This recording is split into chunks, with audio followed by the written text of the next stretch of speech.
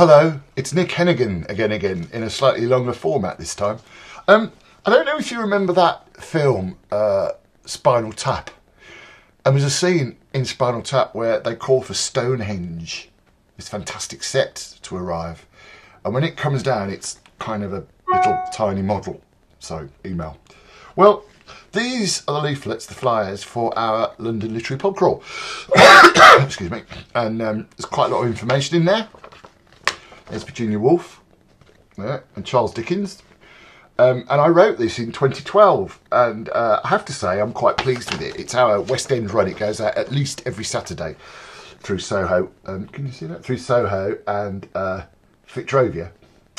And it's done rather well. And I've ordered some new flyers, 2,500 of them, and they've just arrived. See if you can spot the deliberate mistake. Yep.